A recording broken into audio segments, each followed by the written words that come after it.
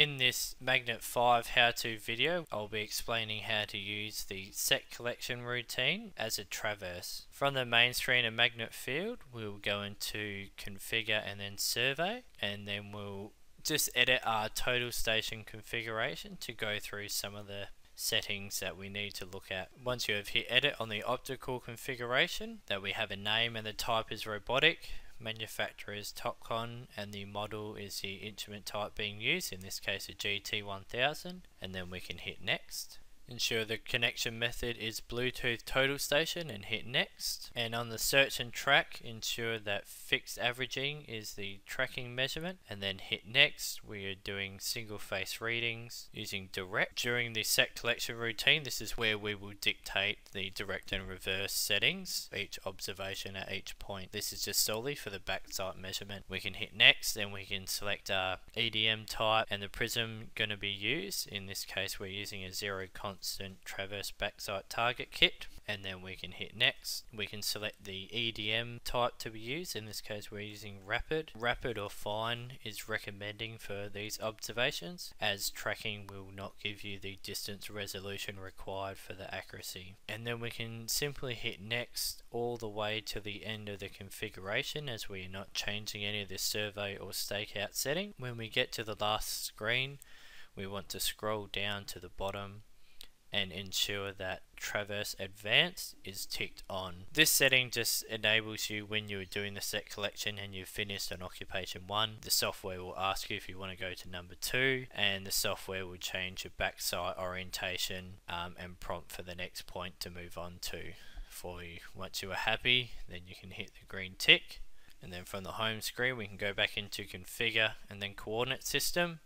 Ensure that you're in the correct coordinate system for the job with the right projection or a localization and datum and geoid. And then back to the main screen of Magnet Field, we can then go into edit and then points. We can see we only have a starting control point here, and we are doing a closed loop traverse, and we are using a azimuth to begin our traverse. Again, from the main screen of Magnet Field, we will go into connect, ensure optical is ticked, and then we will hit connect. We'll search for local Bluetooth devices and then pick the serial number from the list. And then once connected, and from the main screen we'll go into survey and then set collection. Because we haven't done a backside setup yet, it will prompt us to, so we can simply pick our occupation point from the list or from the map, and remembering to enter in the instrument height. And then in this case we are not picking a backside point, so we are using an azimuth, and remembering to enter in the backside target height as well. And you can see from the symbol a quick indication of the prism constant being used, and if you need to change it, you can hold down on the icon to change the prism. In this case we are measuring a distance, and we're leaving the observation info ticked so we can type in our temperature and pressure settings as we go through the job to ensure that we are applying the correct settings to the EDM to get the most accurate distance readings. And then we can hit next, and this is where we can configure the set collection. So the angle sequence, in this case we're going to use backside, foresight, and then foresight, backside. This is user defined, and you have a default class list, but in this case we will make our own by hitting the 3-dot button next to class, and we will go add. So this is where we can define the number of sets. There is a preset value of 1 to 5, but you can add your own up to 99 sets. The distance you can read on direct and reverse, and also for the vertical angle, direct and reverse, or on single face readings. And the maximum number of distances you can set is 5.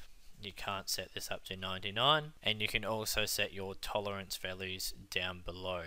And once you are happy, you can hit the green tick to save the class. Back on the config screen, make sure that that new class is selected. Ensure that we are setting the circle to the azimuth that we are beginning on. We don't want to set the circle at the start of each set. We are doing this fully automatic, so we are ticking auto turn on. Search after turn is search and track, and we will tick on auto accept the measurement as well.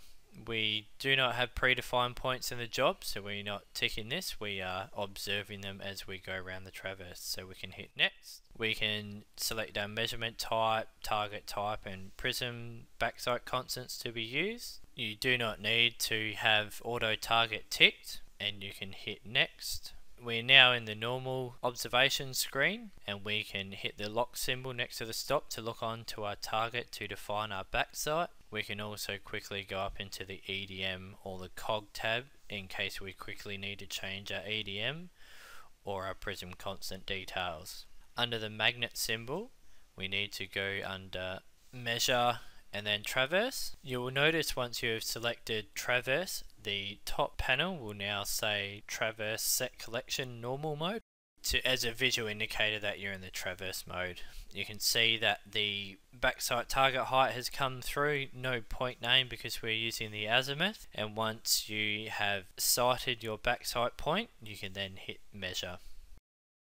You will now be prompted to enter in a point name to begin your traverse, and you can give this a code, and remembering to enter in the target height for the point to be observed and the correct prism constant, and you can now turn the instrument to that second point. Once you are locked onto it, as soon as you hit measure, it will begin its set 1, and because we are only shooting to 1 point, we are not adding in any other stations from this occupation, so we will hit the back green arrow to indicate that we want to measure the next foresight for that second point, and we are not using the red record with little green plus symbol because we are not adding in a second point from that observation. Once you hit that green back arrow, you'll now notice that the instrument will turn into phase 2. It will start measuring its first set of 5, and it will remain in this screen until all observations have been complete. If an obstruction appears,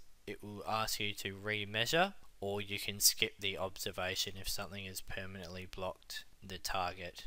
As you can see now, we are on to the last set, measuring our backsite to close out the first occupation point. And once completed, we are now prompted with a report, a measure set collection report. We notice down the bottom left we have a green tick saying that all observations are within the tolerance specified for that class. We can hit the report, and we can scroll down and we can get the measurement report for that occupation, including all angles and distances recorded.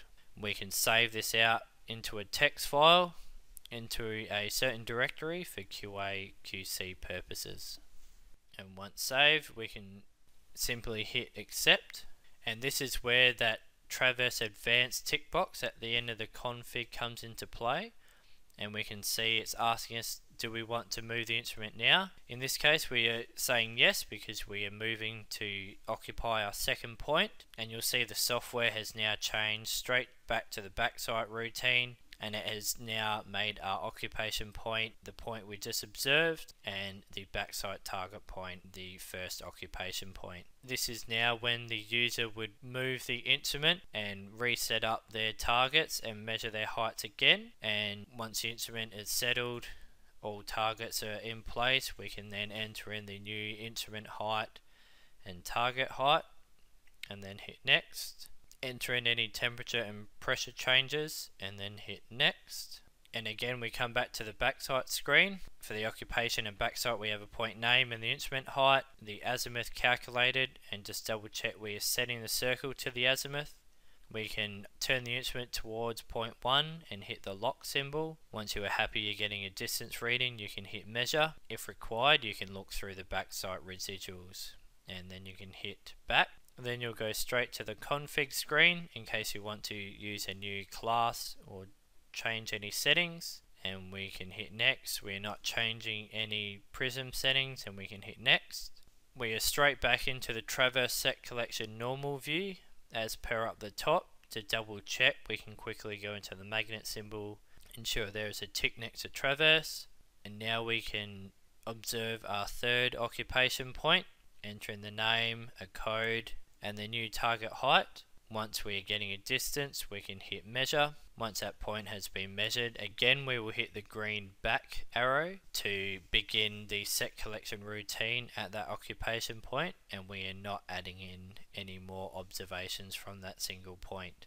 And now we can leave the instrument to continue and do all 5 sets again from this second occupation point. To make this video quicker, we are skipping the rest of the observations from occupation point 2, we are skipping point 3, and we will skip to the end of occupation 4 to show you how we close back onto the first point.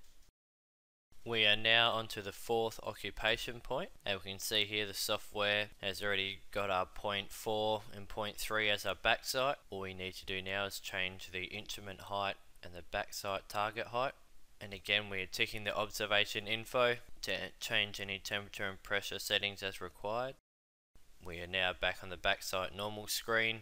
Once you are locked on to the target, again hit the measure button to record your backsite, and you can scroll through and look at your backsite residuals as required and save out a report if necessary. And then we can hit back, and then we'll go back to the config. We're not changing anything in the config, so we can simply hit next. And again, we're not changing any prism settings, so we'll hit next. And now we are back on the Traverse Set Collection normal screen, and the instrument will take a reading to the backsite point. Once locked on, you can hit measure. Because we are closing back onto our first point, we are not picking a new point name. We have to ensure that we name the first point correctly, in this case point 1, and enter in the target height. What this does is, in the software, it knows that you are shooting to the first occupation point or the closing point you wish to close the traverse onto. You are not giving it a new name.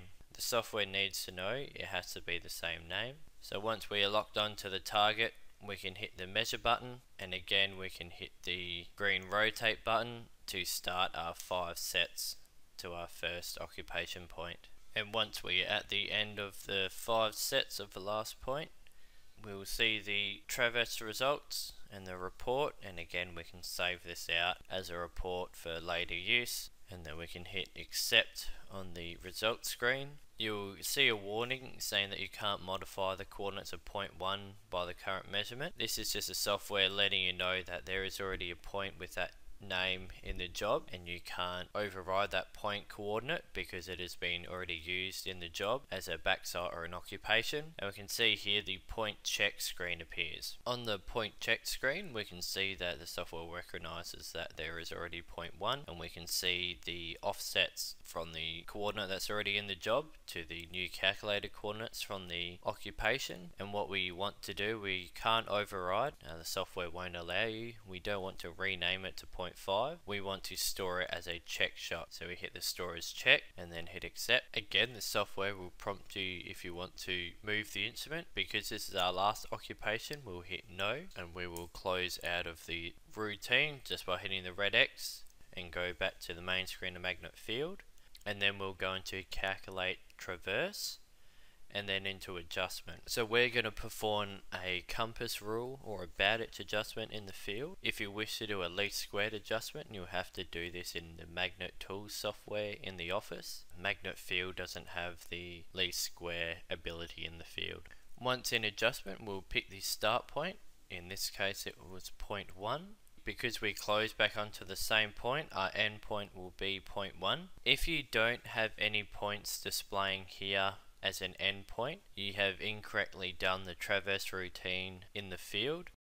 You haven't tied in correctly to the points in the correct order, and the observations will have to be looked at in Magnet Tools in order to perform an adjustment. As the Magnet Field software hasn't recognized a full traverse, you'll have to look at the raw data or the MJF file in Magnet Tools to be able to do a compass or a least squared adjustment. Once you have picked the start and end point, you can tick adjust elevations or side shots if any were taken. In this case, we're going to save the results into a new job. So hit new job, we'll just leave the default name. So this means all results will go into a new job and not override your existing magnet job. We will apply the compass rule. We don't have the angle balance option because we didn't have a closing angle at the occupation point. So we'll go next. And here we can see the traverse adjustment results, and we can save this out as a text file, and we can scroll down and we can see the length of our traverse, starting and closing point, the starting backside azimuth, our closing check shot, and also our misclose and our errors. We can see the adjustment for each point, and once you're happy you can simply hit home, and we'll go back into calculate traverse, and now we'll perform a closure. So again we'll pick the start point and the end point, in this case they're both 1, and again if there is no end point, you will need to look at your data in Magnet Tools in the office to be able to perform a compass or a least squared adjustment. Once you've picked the start and end point, you can simply hit next, and now you'll see the traverse closure results. Note that this is only showing you the closure accuracy, and we haven't performed an adjustment. And again, you can save this out as a report if you wish, and once you are happy you can close out and return back to the main screen of Magnet Field. And this concludes the Magnet 5 how to traverse set collection.